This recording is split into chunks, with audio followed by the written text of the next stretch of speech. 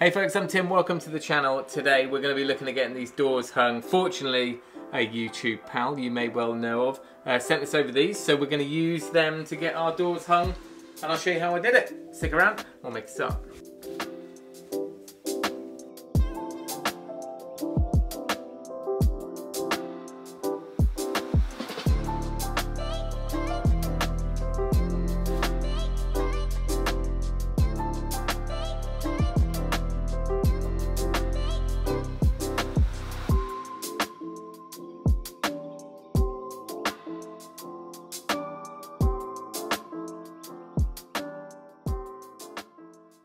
Okay, so far we've been managing with no doors.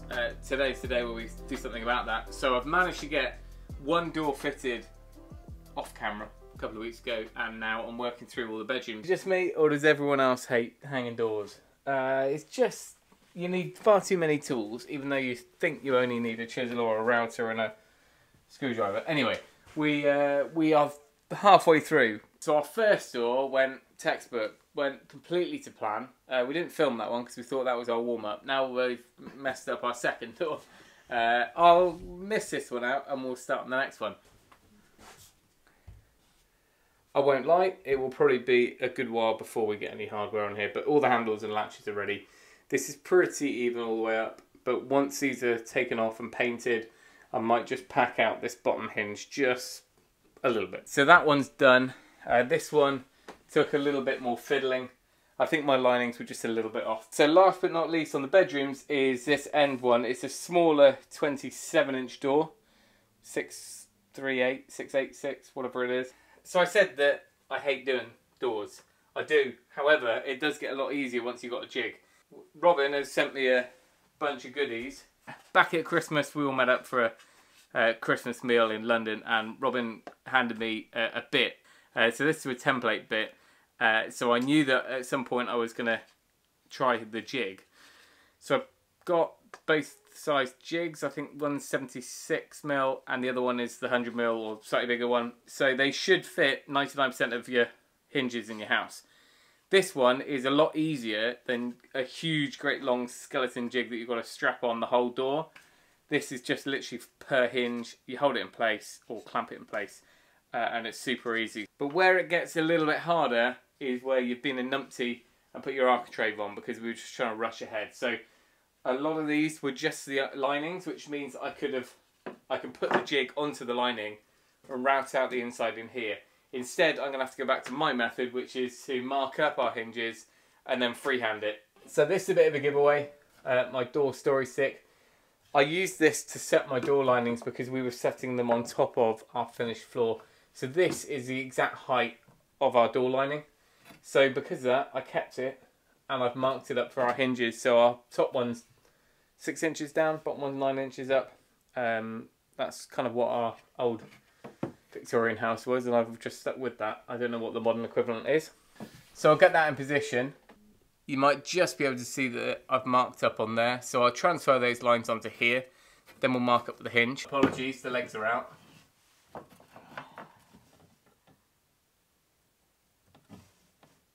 This is actually the first time I've done hollow core, kind of these budget doors, the moulded doors. They're actually quite easy to work with. They're very lightweight, rather than the old big chunky solid wood ones that we were, used to at the last house.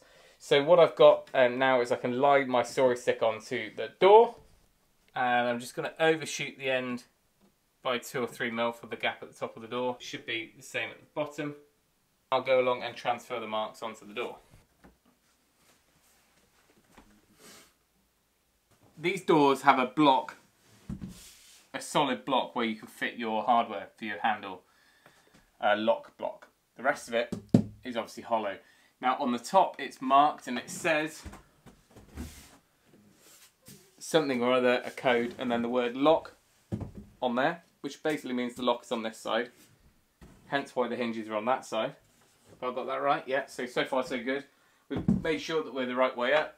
The skinny rail at the top, the fat one is at the bottom. So now I've got this offered over here, I'm just going to put an X on the side of the door that the hinge is going in. Because if you're not careful, between here and outside, you'll end up twisting the door one way or the other to get through a door, gets through the hallway, and then you'll end up cutting out and routing out the wrong side of the door. So these are the tools we need. We've got Robin's jig, we've got a clamp, and we've got a router. I only need a little router like this. You could even use a cordless one. So this is the template bit that's in there. The idea being that we run the bearing of that router bit along and around this aperture, and that will set our spacing nicely for our hinge. So we'll get that one on. We've already got it marked up.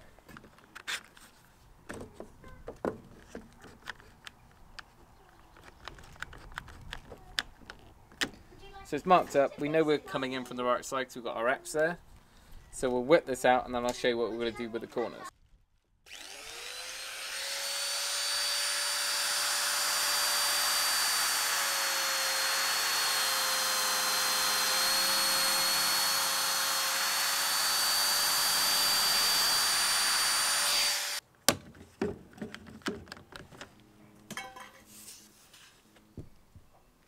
One little thing I didn't mention is you've got to set the height of your bit to be correct. So we've got our plate here.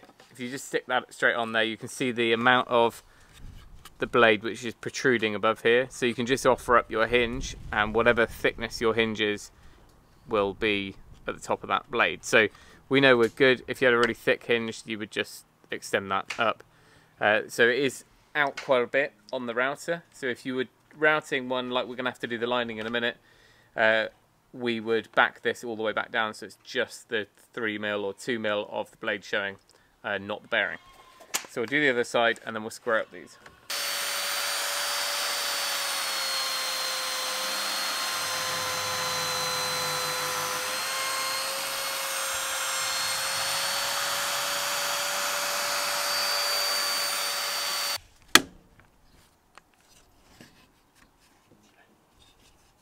Okay, so we've got our hinge there. It's a normal 75, 76mm hinge, and we're going to offer it up in a minute. But first of all, because it's a router bit, it's round, and we've got to take off these corners. You can get a special little corner chisel, or you can cheat and just use a sharp knife because you have got a blunt chisel.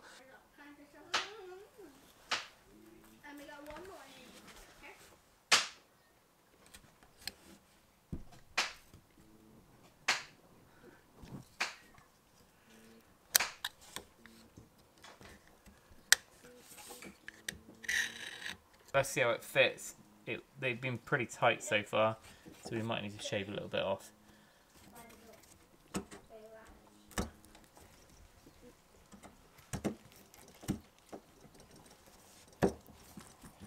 So as you can see, that is super flat along there. We'll tidy it up a little bit before we paint.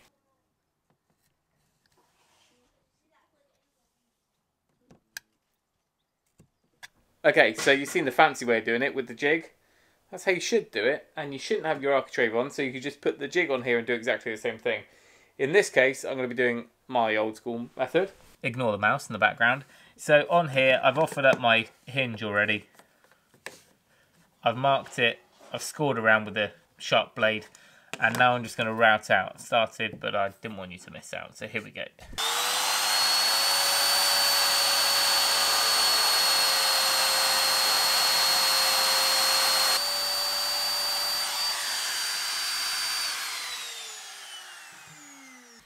Now hopefully, for your sake, you're not trying to man a camera at the same time and change settings whilst using a router, and therefore you wouldn't have just scooped out the top of your cut, but never mind. We'll tidy it out with the blade and we'll see how we do. Right, moment of truth. Ignore this. Luckily these are going to get painted, so we can just fill that.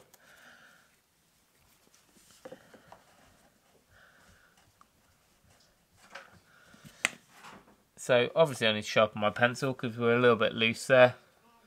It's about 1 millimetre oversized. What I would say is by setting the router at the right depth, it means that this is absolutely spot on.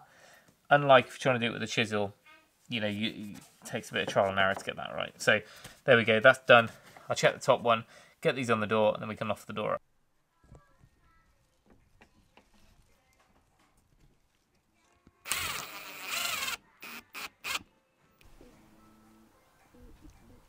Okay, time to install. Hopefully this goes to plan. We'll probably have to take it out 2 or 3 times, so there's your pre-warning. It's not going to just slot in like a jigsaw.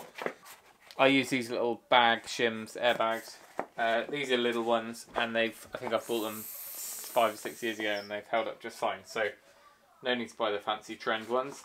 If you're doing lots as well, self-centering bits are great, unless it's hidden in the workshop and you can't find it. In which case, I've just got a 3mm bit here. And I'm just going to put one screw in first, just to get things sorted. So these are such a lightweight doors. I've only gone with 2 hinges, but ordinarily 3 would be the way to go. Right, so we're in. Bump it up a bit.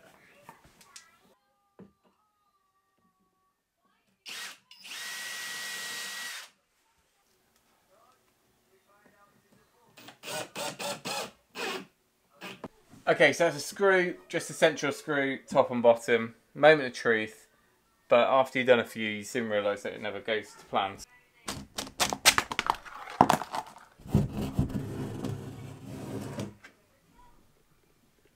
So we're not a million miles off. Let's check the width. That's better. But what we have got is a decent amount of room up here for us to be able to go up and therefore pull it off the floor. And now we're stuck in the room. Great.